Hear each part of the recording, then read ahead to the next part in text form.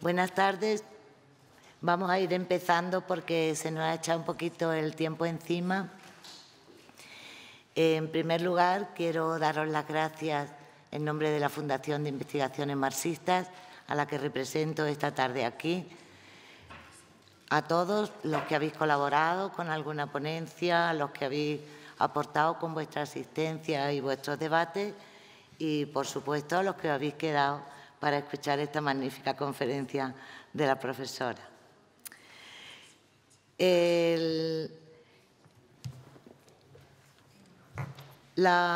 Esta mujer, la doctora Nancy Holmström, es una persona polifacética. Una faceta de docente y de investigadora, es profesora emérita y ex catedrática del Departamento de Filosofía de la Universidad Rutgers-Newark de Nueva York. Ha enseñado antes de esto en la Universidad de Wisconsin, en Madison, y también ha formado parte de diversos seminarios y grupos de trabajo en otras universidades. Pero además de eso, tiene una faceta que la identifica mucho más para el objetivo precisamente de esta conferencia, que es una activista feminista y a la vez una académica. Ella se declara de la corriente del feminismo socialista, ha sido fundadora de la Asociación de Mujeres Filósofas y de la Asociación de Filosofía Radical. Ha publicado numerosos artículos sobre temas centrales en filosofía social. Y por último, por si todo eso fuera poco, es coeditora de la revista socialista estadounidense New Políticas. Aunque la investigación actual y los intereses docentes de la doctora se encuentran en las áreas de la filosofía social y política, sus primeros intereses, sus primeras investigaciones se centraron, que es algo que a mí me ha impactado mucho, en la metafísica y en la filosofía de la mente. Sus primeras publicaciones fueron en estas áreas y tiene artículos maravillosos como Una teoría de identidad dualista o comentarios sobre una versión de fisicalismo. Después de esto, escribe dos artículos que conectan el libre albedrío con la libertad humana en general. Títulos como Reafirmación del determinismo suave y Libre albedrío y un concepto marxista de los deseos naturales, comenzando con estos artículos un cambio en los intereses de su investigación. Sobre estos temas básicos de filosofía social y política ha disertado de diferentes ejes. Por un lado, por supuesto, sobre la libertad, pero también ha abierto nuevas vías como la naturaleza humana de las mujeres, con un artículo que pregunta ¿las mujeres tienen una naturaleza distinta? O una teoría marxista de la naturaleza de las mujeres, entre otros. También ha escrito sobre la racionalidad. Racionalidad y revolución, racionalidad, solidaridad y bienes públicos. También sobre la explotación. Hace un momento, en la entrada, le enseñaba un artículo uno de los miembros de este congreso, así titulado simplemente Explotación. Otro también, Marx y Cohen, sobre la explotación y la teoría laboral del valor. Actualmente está trabajando en el concepto de la seguridad y su conexión con los bienes públicos. Ha editado varios libros, No se vende, en defensa de los bienes públicos, en el año 2000, el proyecto del feminismo socialista, una lectura contemporánea, en 2002, su libro más reciente, Capitalismo a favor y en contra, un debate feminista, en 2011, y últimamente, a lo largo de estos 2 últimos años, ha participado y ha publicado mucho sobre Marx, porque el año pasado cumplimos 150 años de la edición del Capital. Este año cumplimos 200 años que vivimos con este señor, sobre nuestras espaldas y sobre nuestra inteligencia. Y para ello, pues os recomiendo, en la web hay artículos maravillosos de ella referidos a estos temas. Ya voy a darte paso. También ha escrito sobre lo que ha significado el movimiento del 8 de marzo. Publicó el año pasado, en 2017, cuando la primera gran convocatoria, y a lo largo de este año ha seguido atentamente la evolución de ese movimiento que ha culminado en nuestro país en la huelga general. Yo creo que nadie mejor para desarrollar este tema que hoy nos convoca: teoría marxista y debates feministas. Así que, sin más, Nancy, muchas gracias. Apologize for being preoccupied with my phone because I had sent a copy of my paper so that the translator could have it, but he didn't have it, so I was looking through to find it to make sure he had it. Anyway, he has it, so the translation, for those of you who need it, I hope will be fine. Anyway, I first want to thank the organizers of the conference for inviting me. I'm very pleased to be here, and it is really a great honor. It's a great honor, particularly to be asked to speak about this topic in Spain, because I know that Spain has a very strong and very left-wing women's movement. I salute them. I wish that my Spanish were better so that I can engage more with feminists that I might meet and people involved in the movement. And I also hope that my talk, which is at a pretty abstract level, might be of some interest and some use to people involved in the struggle.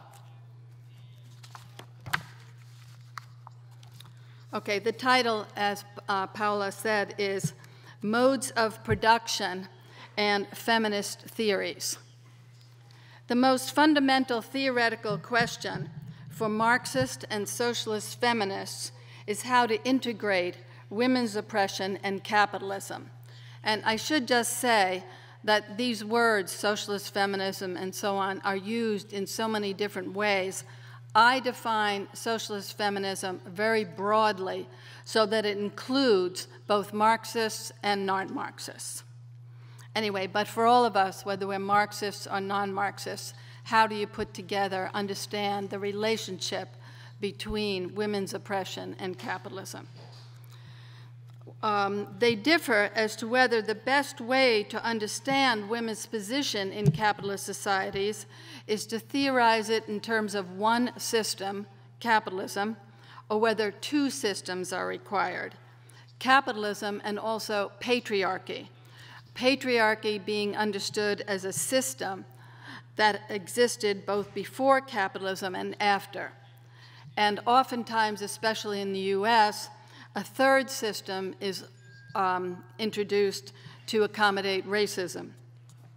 Now, this debate about one system or two goes beyond the question of whether capitalism and most other modes of production are sexist. The answer is obviously yes. But whether sexism or male supremacy should be understood as a system in itself comparable to capitalism. I will defend a one-system analysis. Pensar con Marx on this question means to start with his key concept of a mode of production. More than a concept, it's the essential methodological tool for understanding history, different societies, and the potentials and limits for change within those social formations. Implicit in Marx's analysis is a moral critique of capitalism and all other class societies, and by implication, a vision of what he called a higher form of society. I'll start this talk with an explanation of the general concept of a mode of production and its centrality to many debates. And then in the second part of my talk, I'll turn to different left feminist approaches to the question of the relationship between sexism and capitalism. I suggest that an understanding of what constitutes a mode of production can help in approaching these feminist debates, hence the two parts of my talk. According to Marx, exploitation was essential to all class societies, indeed defining of class society, both in general and of each particular form. Given that Das Kapital is devoted to an understanding of capitalism, he devoted this work to an elucidation of the form that exploitation takes in this system, namely the extraction of surplus value. Unfortunately, this had led many people to identify Marx's concept of exploitation with the particular form that it takes with extraction of surplus value, and thus as specific and unique to capitalism. However, this is just the particular form of exploitation in capitalism, as he makes clear in the following quote from Capital, Volume 1, quote, "The essential difference between the various economic forms of society, between, for instance, a society based on slave labor and one based on wage labor, lies only in the mode in which this surplus labor is in each case extracted from the actual producer, the laborer." Or another quote from Volume 3, quote, "The specific economic form in which unpaid surplus labor is pumped out of direct producers determines the relations of ruler and ruled," unquote. Now notice the words which I emphasize, extracted from and pumped out of. From these formulations, I infer that in Marx's view, 1, a particular form of coercion and surplus extraction are connected in all class societies. In fact, they are constitutive of the relations of production that define a particular mode of production. Second, this is a fundamental explanatory feature of all class societies. 3, changes in forms of exploitation are critical for understanding historical change. Exploitation occurs when producers lack control of their means of subsistence, and hence, in order to survive, they are forced, directly or indirectly, to work for others who appropriate their labor's product. In slavery or in feudalism, both the force and the extraction of surplus are clear. In capitalism, neither the force nor the surplus are apparent. Legally speaking, workers are free to work for different employers or for none, and employers pay them a wage for their labor.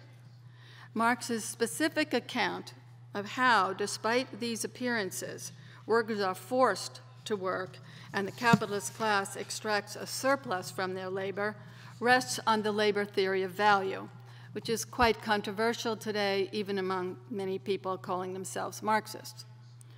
But Marx has a broader understanding of exploitation in capitalism.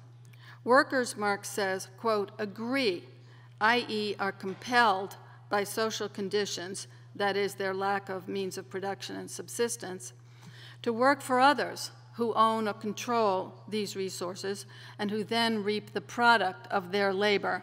With or without the labor theory of value, this is true. This concept of a mode of production is important for several debates, starting with what changes are and are not possible within capitalism.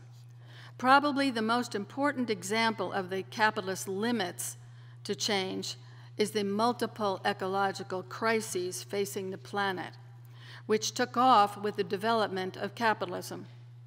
Its imperative to grow is simply incompatible with a sustainable environment. Those environmentalists who advocate a simpler no-growth economy, the décroissance movement approach, which is more popular in Europe than in the US, are 100% correct. But unless they also make clear that this is impossible within capitalism, they're another variety of climate change deniers. The mode of production analysis also helps us to see that exploitation also existed in post-capitalist societies. The fundamental question is always who controls the means of production. In Soviet-style bureaucratic collectivist systems, so-called because the party bureaucracy owns the means of production collectively via their control of the state, it was the bureaucracy that controlled the means of production and subsistence, leaving the producers no choice but to work for them. And it was the bureaucracy which controlled the surplus for their needs and purposes. This analysis allows us to see the continuity between the modes of production of capitalism, feudalism, slave systems, and the bureaucratic system, as they are all class societies. However, the specific differences between them, these different modes of production, are equally important. Each mode of production, as Marx understood the idea, has certain kinds of structures and tendencies, a certain nature, if you will. To continue the quote given earlier, quote, "It's always the direct relationship of the owners to the producers which reveals the innermost secret, the hidden basis of the entire social structure, and with it the corresponding form of the state," unquote. The mode of production theory gives Marxists the tools to understand the specifics of each form of class society, and thus how to understand societies transitioning to capitalism, whether from, quote, traditional feudal modes of production, for example, India, or from so-called socialist or communist modes of production, for example, China. People on the left disagree as to whether capitalism, as Marx understood it, is applicable to both these different kinds of societies.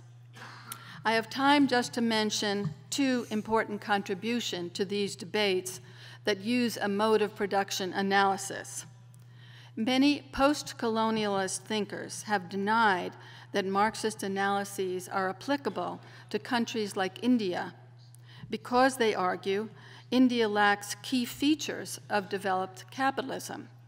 Vivek Chibber, however, distinguishes those features that are essential to capitalism and those that are not.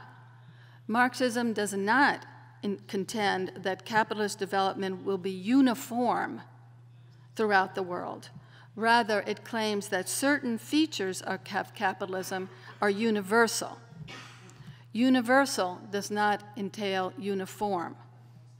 Capitalism's economic needs, the sine qua non being profit maximization, are the defining ones, Chibber argues. They're present in India and, in fact, might be aided by the very traditional social hierarchies and oppression that post-colonialists deem to be incompatible with capitalism. They have a very idealistic view of what capitalism is.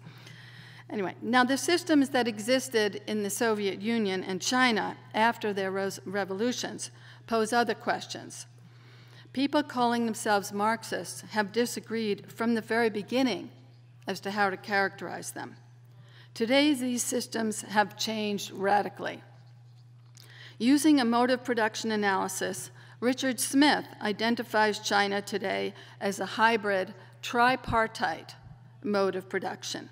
One part state-owned, another part foreign-invested, private, state, joint venture export sector, and the third part domestic capitalist.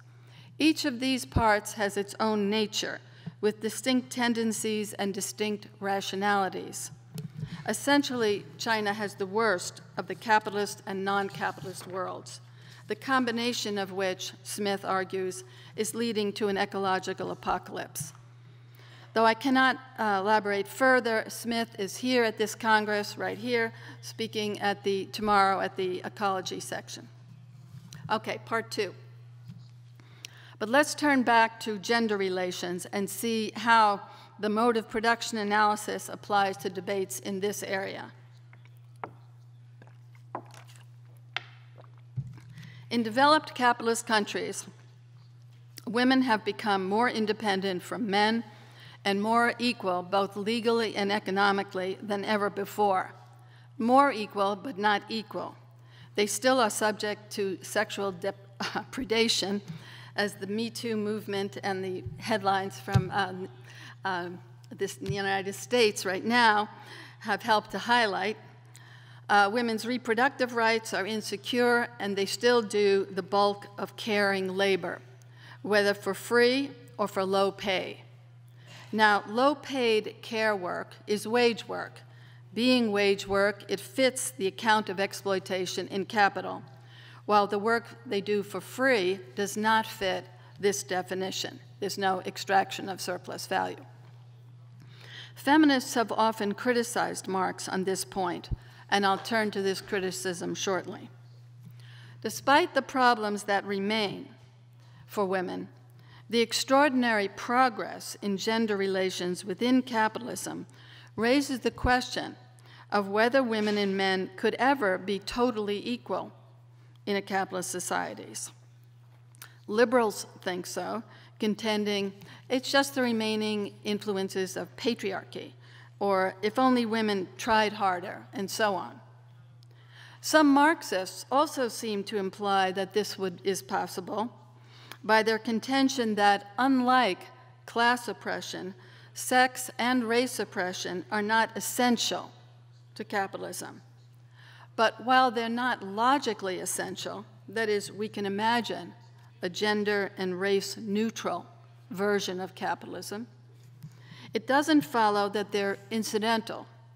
Indeed, as Marxist feminists, including myself, have argued, sexism and racism are very likely historically or pragmatically necessary. Consider what women have and have not achieved. And I'm primarily talking about developed capitalist countries here. What they've achieved are their basic democratic rights, which do not threaten profits. Indeed, that may augment them. Care work in the United States is still largely a private responsibility because supporting care as the public good that it is would cut into profits.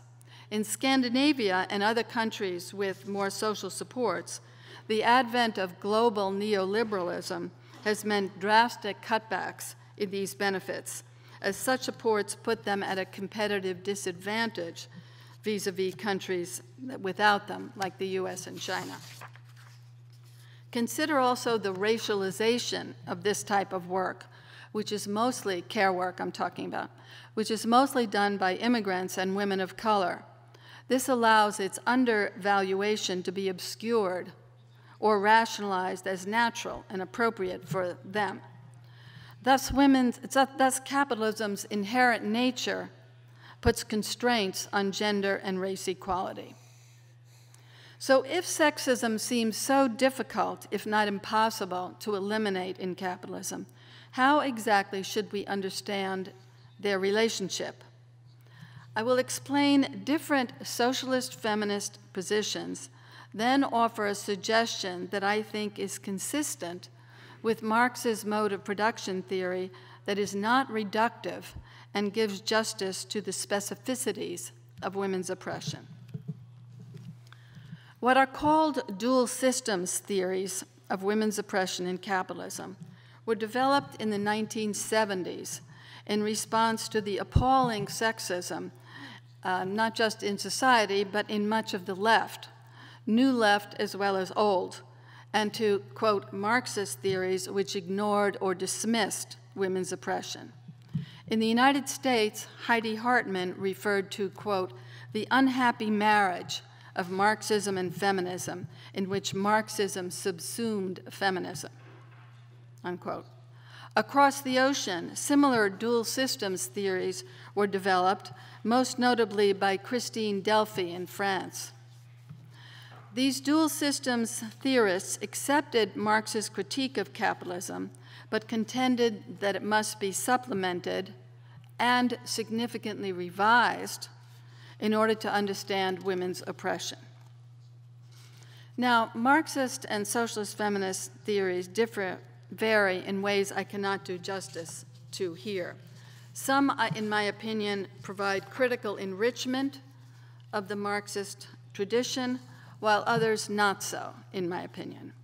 I'm focusing in this talk just on those versions of socialist feminism that posit patriarchy as a system, some call it a mode of production, That first is in some sense distinct from capitalism and autonomous, and secondly, that give patriarchy equivalent importance to capitalism. I will argue that this is not the most illuminating way of understanding the relationship between capitalism and sex oppression. It's easy to show that sexism and racism increase the rate of exploitation in Marxist sense, as women and racial minorities are typically confined to the lowest paid work or paid less for the same work. But dual systems theorists say this benefits male workers as well as capitalists, and so should be seen as a function of patriarchy as well as capitalism. Notice that the oppression is part of the material base, if you like to talk in those terms. Many feminist critics also charge that it was sexist of Marx to focus so exclusively on wage labor in capitalism and to ignore all the unpaid labor done by women in the home, again, very material. Indeed, they find it particularly insulting that, according to Marx's analysis, this labor is not productive labor. Surely, they contend, much of this labor is absolutely necessary for the reproduction of the workforce, both biologically and in a sense of getting the worker to the factory door every day. Hence, not only necessary for life in general, but for capitalism. Other feminist critics, like Christine Delphi, don't like this focus on domestic labor and capitalism. Instead, they theorize a domestic mode of production alongside of capitalism in which men exploit women's labor. So rather than describing patriarchy and capitalism with the more vague term system, Delphi theorizes them both in the Marxist terminology of two modes of production. In patriarchy, one class, men, exploits another class, women. I'll address these 2 points in turn. It was not sexism nor an oversight, I contend, that led Marx to exclude household labor from his category of productive in capitalism. Of course, it is productive in a general sense. Production of people is obviously essential in all times and places. But Marx restricts the definition of productive labor as he does in order, quote, to express precisely the specific form of labor on which the whole mode of the capitalist mode of production and capitalism itself is based, unquote. As Rosa Luxemburg said, from the standpoint of capital, quote, the dancer in a cafe who makes a profit for her employer with her legs is a productive working woman, while all the toil of the women and mothers of the proletariat within the four walls of the home is considered unproductive work. This sounds crude and crazy, but is an accurate expression of the crudeness and craziness of today's economic order, unquote. Note that the labor of a carpenter in the public sector is equally unproductive in this sense because his labor, assuming it's a he, does not produce surplus value. Thus, there's no insult in the designation of a particular form of labor as unproductive. It's simply that the question of what is and is not productive in our system must be answered within the context or framework of the crude and crazy system of capitalism, unquote.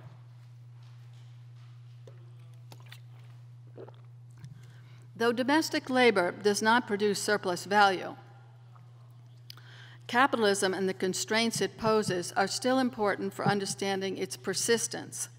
The more labor done in the home for free, the less capitalists have to pay for labor. This helps to explain why women in the United States were able to win legal equality, democratic rights, incredibly important gains, but why caretaking is still largely a private responsibility done primarily by women. The legal gains won by the women's movement did not threaten capitalist profits, but the women's movement did not succeed in winning the extensive and expensive social services that would be necessary for full equality: child care, elder care, medical care, housing, equal pay for equal work, unquote. This was especially difficult to achieve because the women's movement came along when capitalism was entering a downturn. Capitalism thus puts constraints on the extent to which sexism can be overcome. So again, the framework of capitalism is critical to understanding what the women's movement could and could not achieve, and critical to understanding why, in the age of neoliberal globalization, these gains are under attack in the countries that had achieved them. However, feminists rightly insist that men also benefit from women's unpaid labor in the home, even if one argues that in the long run, most men do not benefit from this gender system because it helps perpetuate capitalism. Men certainly benefit in the short run. They have a shorter workday.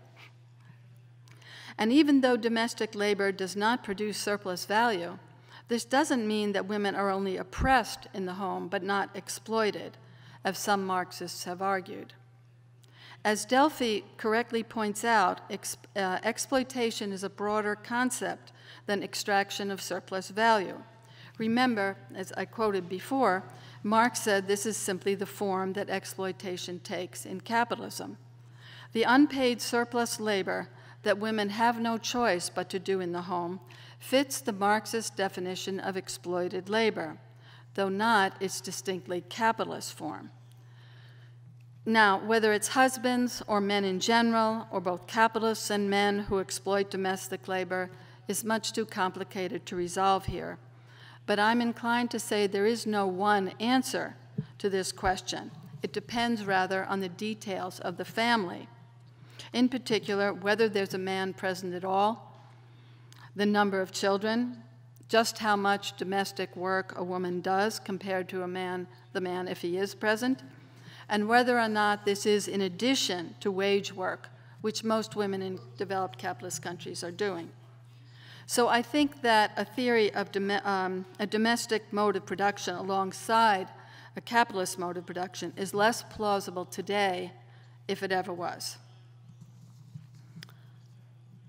However, Marxists do not claim that capitalist class relations are the only important social relations, or indeed the only class relations that exist in capitalism.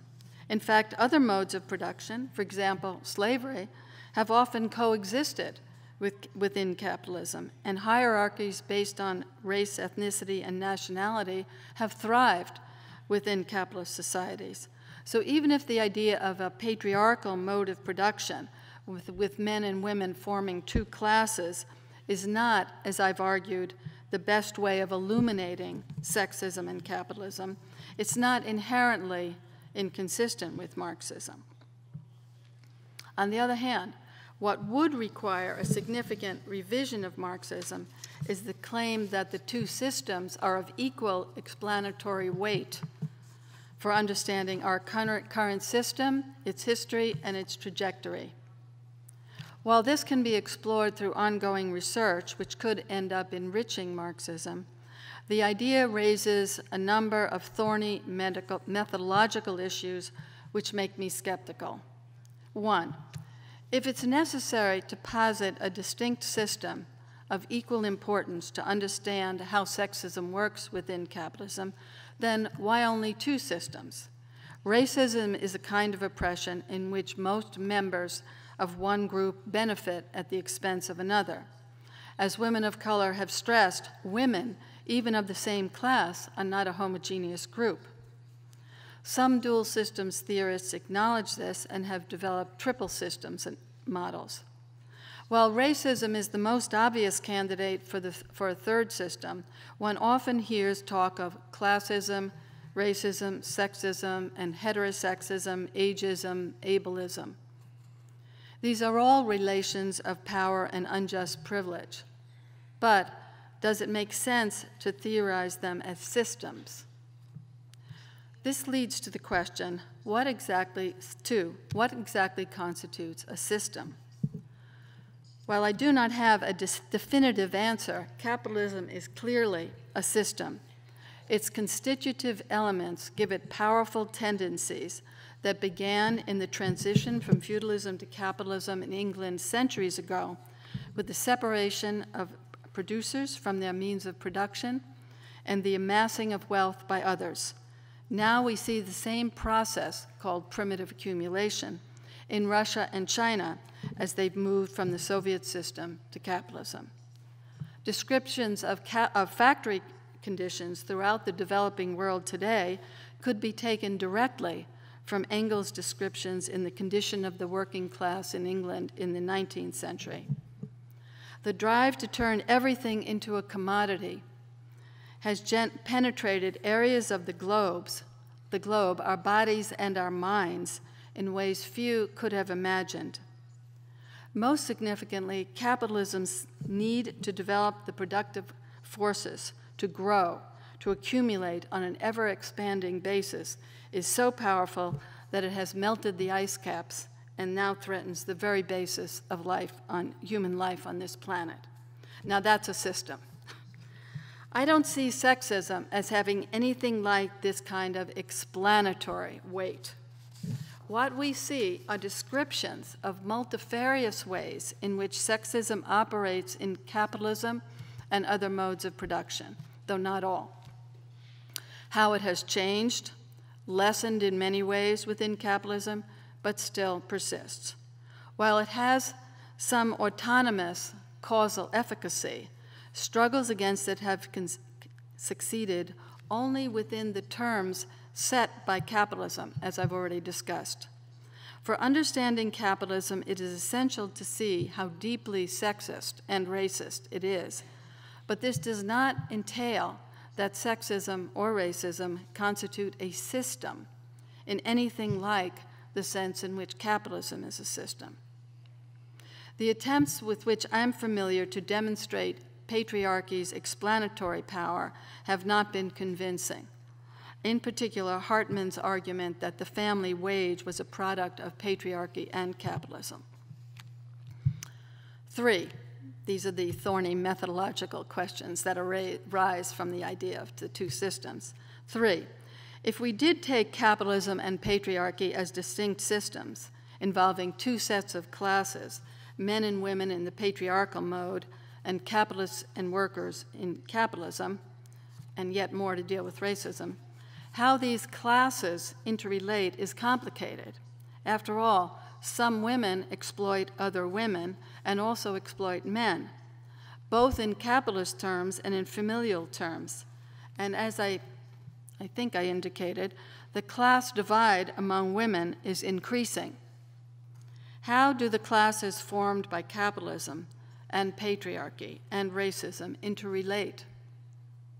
It's clearer analytically, I think, to see sex hierarchies as existing within socioeconomic classes rather than being distinct kinds of classes. That is, rich men tend to be richer than rich women, but rich women are still much better off than poor men. In fact, gender inequalities today are significantly less than class inequalities, as two recent sex discrimination lawsuits in the United States reveal. A bond salesman at Morgan Stanley sued because her salary of over $1 million a year was much lower than her male colleagues doing the same work. But they were all rich, even if men are richer. In another case, women at Walmart sued because their annual salary was $1,100 lower than the men's. But the average pay for all Walmart employees is only $10 an hour. So they're all poor, even if the women are poorer. The popular term, a concept of intersectionality, and when I wrote this, I had a parenthesis. I'm not sure if this term is as widely used in Europe as it is in the US, but I saw in the hall that feminism must be intersectional. Okay, so this popular idea might seem to answer the question of the relationship between capitalism and sex, or race oppression. In political practice, it is very important to emphasize the intersection of different kinds of oppression, or else we risk the false counterposition of class politics and what are dismissively labeled in the US as identity politics. As already discussed, class is always gendered and raced. Working class women's lives and oppression do not begin at the door to the factory or office. The same is true of non-white working class men. Since socialists want to organize working class women and men of different races and ethnicities, they have to recognize this and take it into account in their organizing, and they increasingly do. Intersectionality is thus a very important concept, and it's correct as far as it goes. However, intersectionality does not explain on a theoretical level exactly how and why different kinds of oppression relate as they do. Moreover, the notion of intersectionality does not commit us to two or more systems or modes of production, as we could just as well be exploring the intersection of different aspects of one mode of production, one system of capitalism, and which is the way I think of it. In fact, talk of a distinct system of patriarchy tends to obscure the integration of sexism with capitalism and to encourage people treating them as distinct autonomous systems. Thus, for example, a philosopher named Ann Cudd, my co-author of the book Capitalism For and Against, A Feminist Debate, blames patriarchy for women's lower pay and the absence of childcare, and never even mentions capitalism, although it's quite obvious that capitalists benefit from the lack of childcare and women having lower salaries. My concern is that if we proliferate systems of equivalent importance, we lose explanatory coherence and end up with simple pluralism. Nevertheless, I must concede that dual or triple system models are more attractive to many people than a unitary model. And I think this is so for several reasons.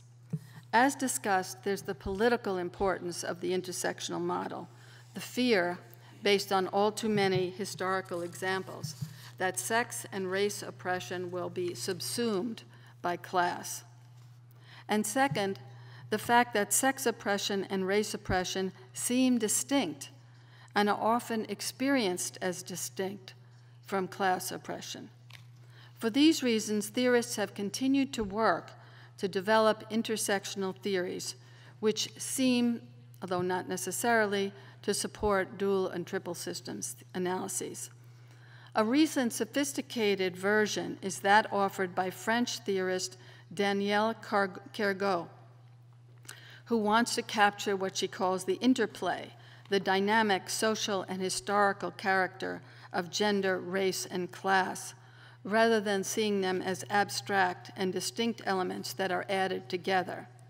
To do so, she borrows the term consubstantiality from theological debates regarding the unity and difference of the three elements of the Trinity. Gender, race, and class are each held to be a relation of production involving exploitation. Thus, there is no difference of substance between the three. Problematic assumptions, maybe, but I'll ignore this. By co-forming and mutually determining one another, they constitute a unified system of three systems of equivalent importance. The theory of consubstantiality is an intriguing attempt to understand differences within a unity, which makes it a definite improvement over additive models. However, the unity is not a coherent one because, given the equal importance of the three, their unity cannot provide an explanation of how, when, and why the elements interact as they do. The relation is ultimately mysterious, like the Trinity, as Cinzia Arruzza wittily puts the point. Okay, 4. If we conclude, then, that the best model is one system, not 2 or 3 or 4. The final methodological question is how to characterize that system and understand its dynamics.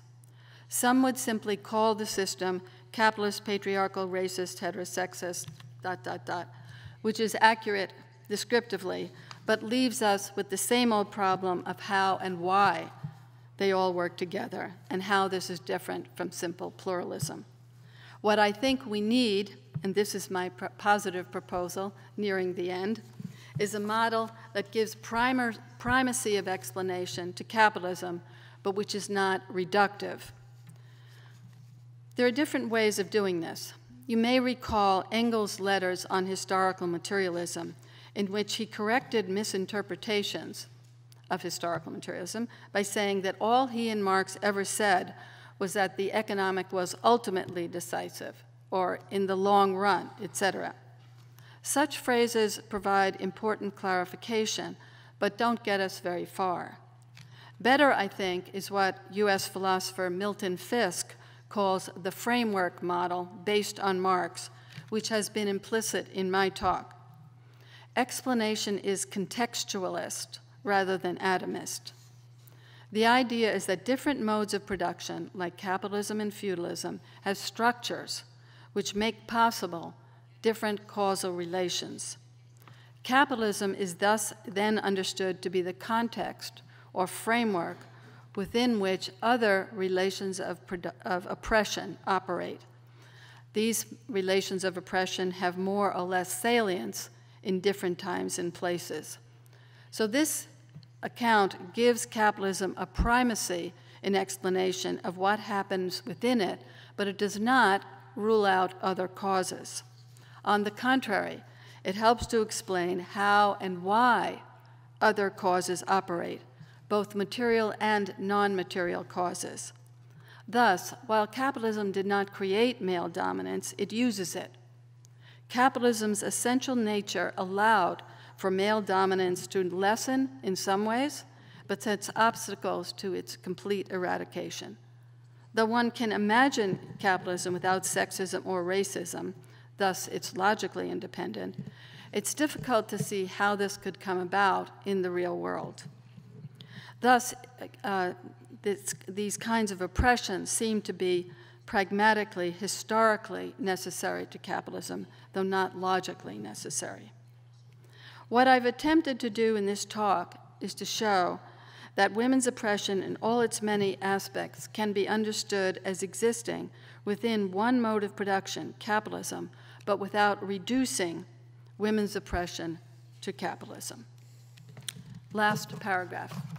Finally, in conclusion, I suggest that the mode of production analysis also gives us the key conditions for socialism, a higher form of society.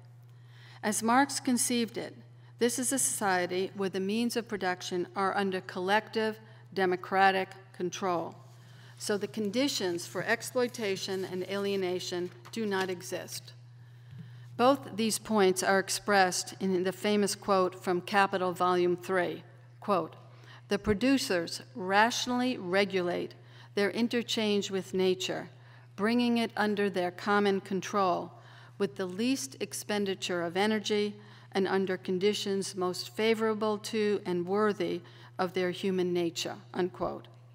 Beyond that, he says, is the true realm of freedom, concluding, the shortening of the workday is its basic prerequisite.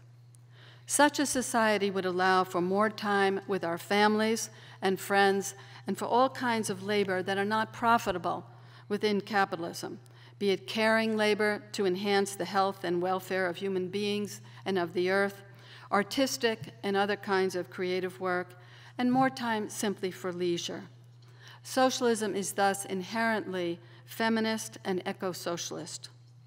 But it should be clear that Marx's vision of collective rational regulation of production is only possible on a global level, as the level of production has to be sufficient for everyone in the world to have a decent standard of living. Thank you.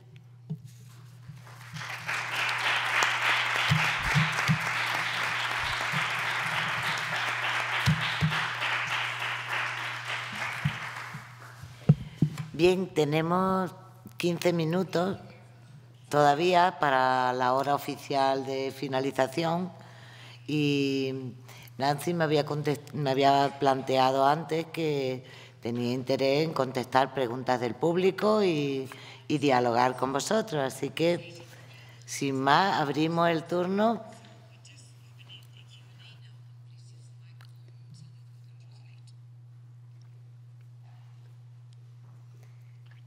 ¿Se puede con micro?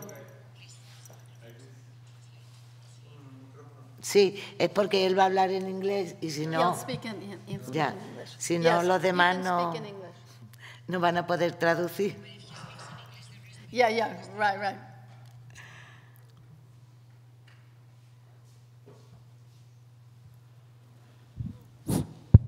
Sí.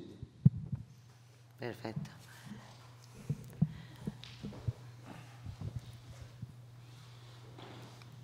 Me gustaría que empezara presentándose.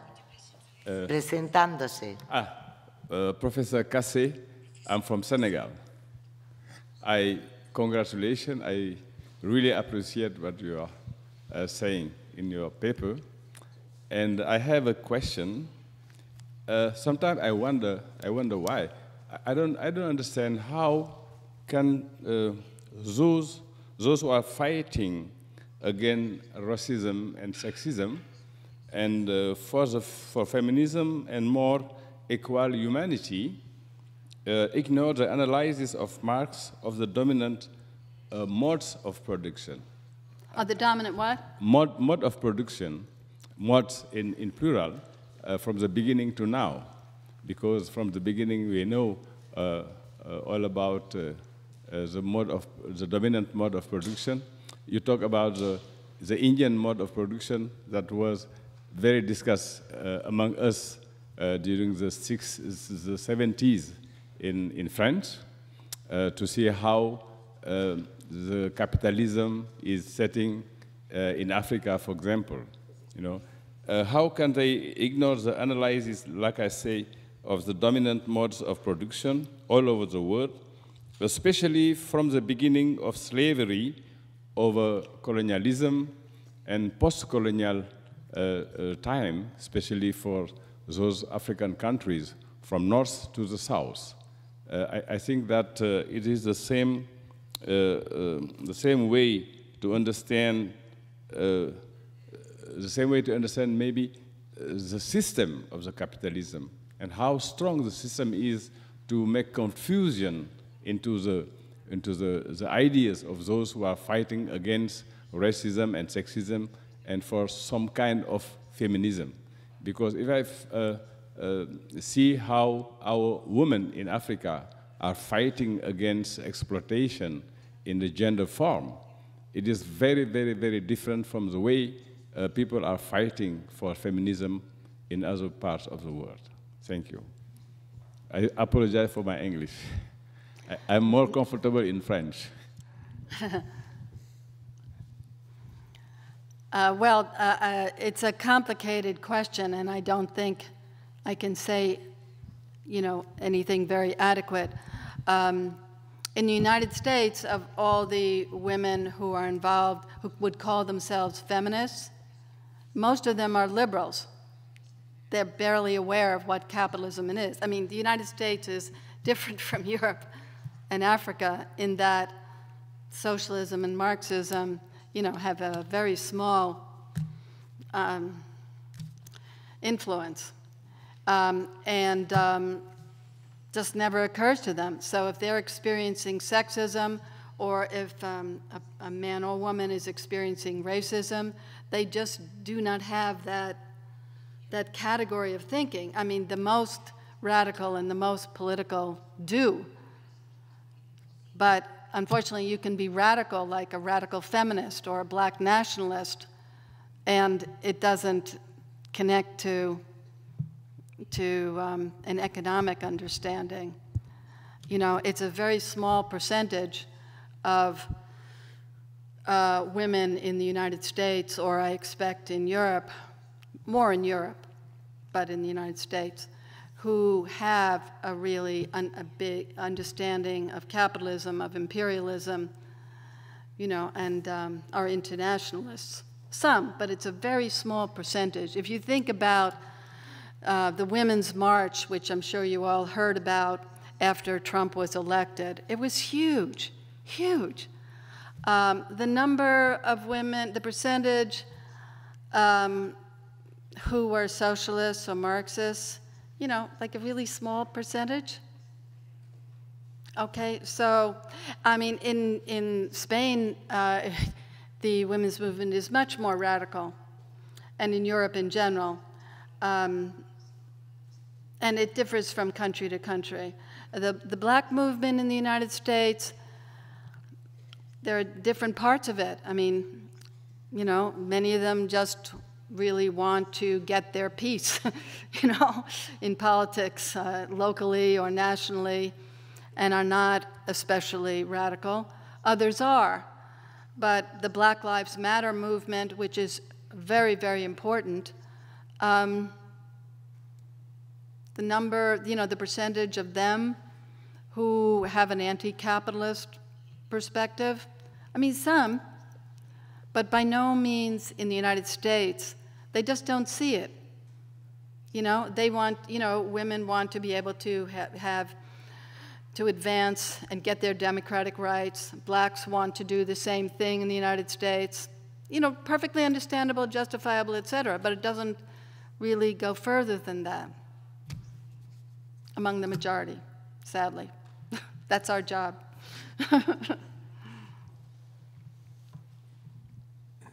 Well, I apologize for my English. I only want to ask you...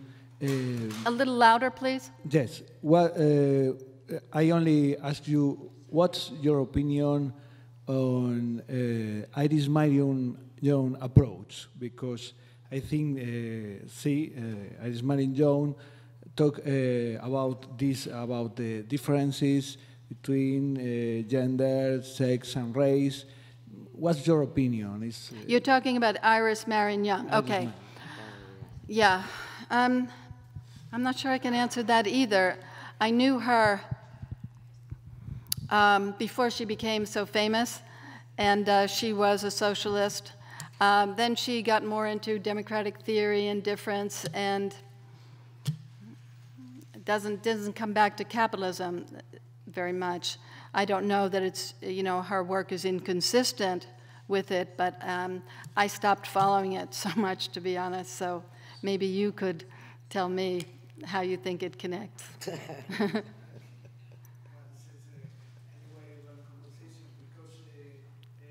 Micro.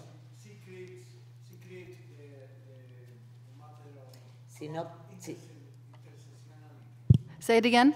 She creates the conversation on intersectionality, about these problems of the crossroads between gender, race, and... Yeah, se lo he dicho. I think that earlier on, there was when dual systems theories came out, there was a book called Women in Revolution. It was a collection of different feminist writings, and Iris at that time preferred one system.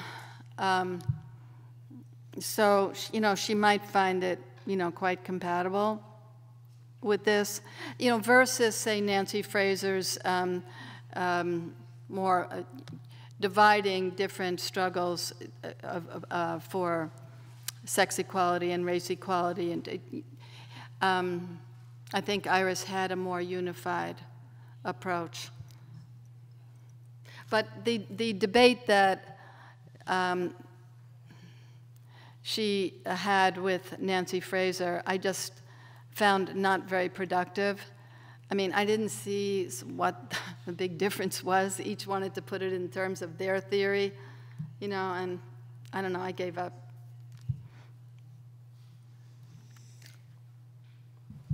¿Alguien más se anima? Menos mal que ha pedido la palabra una mujer. A young woman. Hello. Hello. First of all, it was a pleasure to listen to you. Thank you. And I would like to ask you, what is your opinion about the people who think that it's not compatible to fight against the racism and sexism? At the same time, you fight with the capitalism, because there is a lot of people in the left that think that. They think that a device of all the people, and at the end. Are you talking about men on the left? Or are you talking about feminists, or both, who don't see? Both of them, because a lot of people at the end try to ignore all their operations, and they only think in the economic terms, because they think that is not compatible. Yeah, well, I think that here the notion of intersectionality is very, very important. You know, to point out that, okay, men and women working in the similar type of job, you know, both need to struggle for economic rights and for better pay and so on, and for better unions, especially in the United States. They're highly bureaucratic. Okay, so those are common interests. But if you don't also take into account that women's sexual harassment on the job, maybe racism on the job, if you don't take that into account, by and large, those women will be less interested. You know, the socialists, the labor activists, if they don't bring in these other forms of oppression, they're going to lose, you know, in their struggle against capitalism. You need to get people more involved on all kinds of ways. And if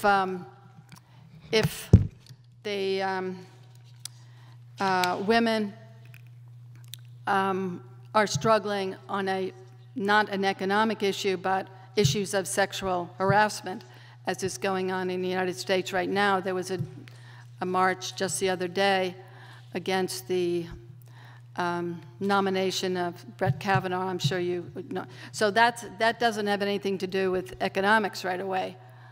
But it's something profoundly important to women throughout the country, throughout the world, at all different class levels, in all different ethnicities. So women have a right to turn, you know, should have a right to turn to their co-workers and say, look, you support me on this, you know, or if you don't support me on this, you know, I'm not supporting you. You know, you have to have solidarity. I think that's the best way to build broad, common, collective struggles, is to engage in solidaristic kinds of activities. You know, so when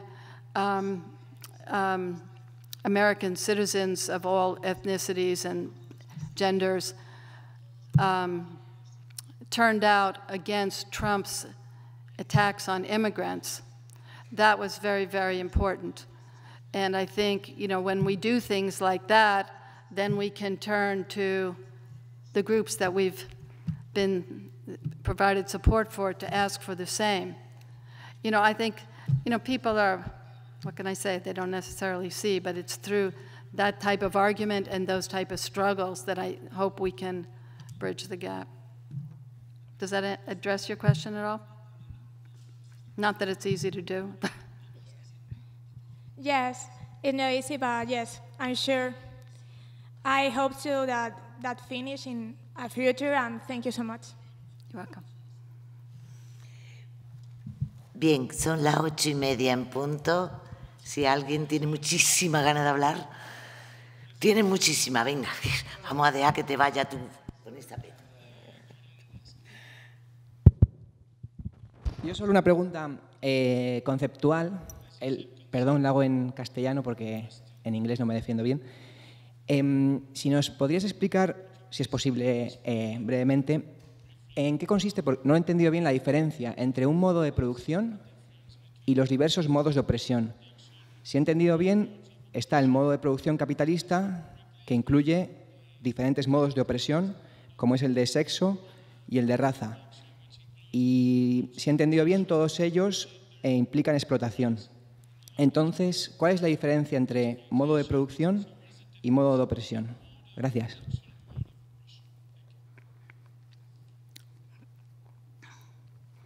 Well, I tried to say that a mode of production is a political economic system based on exploitation, which has a certain logic, a certain nature, which gives it certain tendencies. And the particular form of exploitation is key to understanding how it works, how it changes, the limits, etc. So that's a mode of production. Now, there are different kinds of oppressions, maybe national,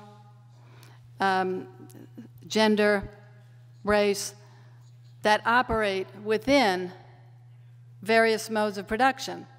Sometimes they don't necessarily have exploitation as the key, at the essence. Some of it is, I don't know, more ideological. Usually there's some material aspect. But some modes of production or some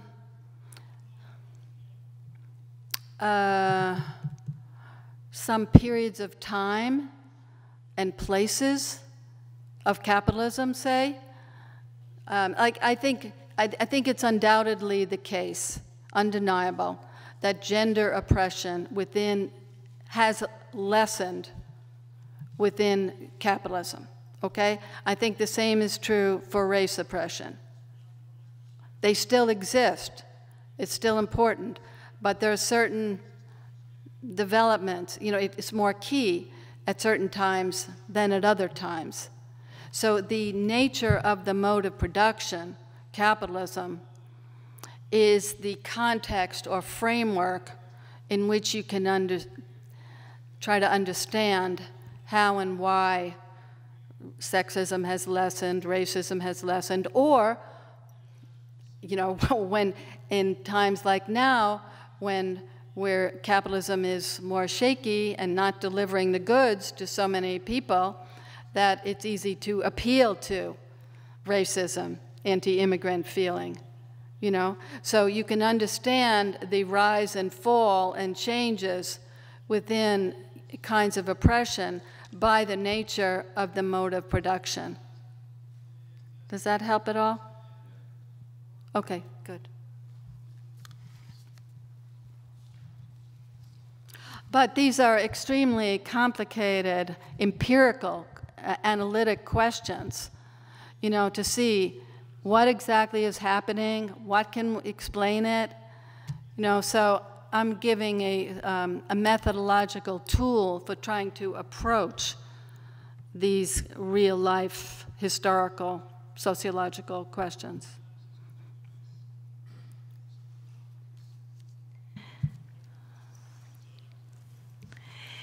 Bien, pues muchísimas gracias por vuestra presencia. Yo creo que hoy, este año, estamos celebrando los 200 años de la existencia de Carlos Marx, y para las mujeres que somos del feminismo socialista, como ella dice, marxistas, feministas, era muy importante que esa convocatoria del 8 de marzo se declarase anticapitalista como se declaró. Y así se convocó. Y a mí me llenó de emoción, yo que soy una feminista vieja de la segunda ola, ver a esas chicas jóvenes gritando por la calle, patriarcado y capital, alianza criminal. A mí se me caían las lágrimas. Y yo creo que es el mejor regalo que podemos hacer a Marx en su 200 aniversario. Muchas gracias por haber venido y por estar tan atentas. And thank you for your good questions, all very good questions.